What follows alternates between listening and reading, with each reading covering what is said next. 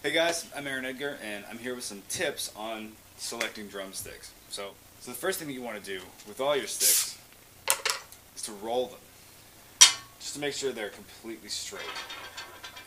Now you can see if the tip wobbles a little bit, and this one does very, very slightly, then it's slightly warped. Now you can expect with all natural wood products that that's going to be the case. Like, you'll get a few that are perfect and you'll get ones that are going to be just so slightly off, but the more you start focusing on technique, the more you're going to realize and notice these things. So these two are both very, very slightly warped. The next thing that we want to do is try and bend them, and just put a moderate amount of effort into this. Just feel what they feel like flex wise. The next thing we're going to do is we're going to check the pitch of the sticks. So you're going to hold it as loose as possible and listen to them. I'm not sure if it's going to translate through the camera, but this one is slightly higher pitched.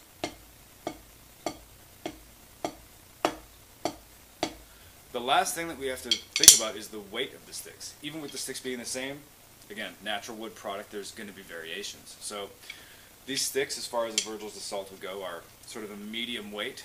They have that slight kind of bend to them, and they're very close pitch-wise. That, for me, means that this pair of sticks is going to be for live. So I'm going to separate them, put them in this pile. Let's see what the next pair. Already I can feel this pair is a little bit heavier. Let's roll it. This one's perfectly straight, and so is this one. Now, those are things that I look for. If it's perfectly straight and they're a little heavier, chances are this is going to be either a technique pair or a pair that I'm going to use in the studio. So let's check them out with the other things. Flexibility, extremely solid.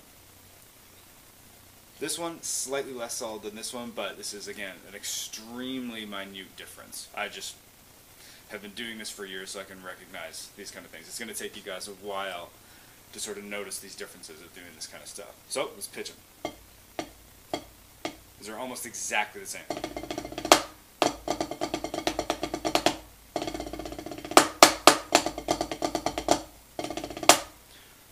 This pair feels fantastic. So this is going to go in my pile for A+. Let's check out the next pair.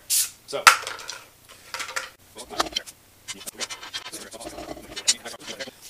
alright, now one of the reasons to go through all this trouble is, the more perfect you can decide how your sticks are before you even buy them, the longer they're going to last you. Now, what I like to do is I guess, rate my sticks every time that I get them. This being the best pair. These ones were also amazing. Normally, I'll take whatever pairs are straight up perfect and really heavy, and I'll keep them specifically for technique. I'll only use them on a practice pad. I'll just use them for working on hand technique.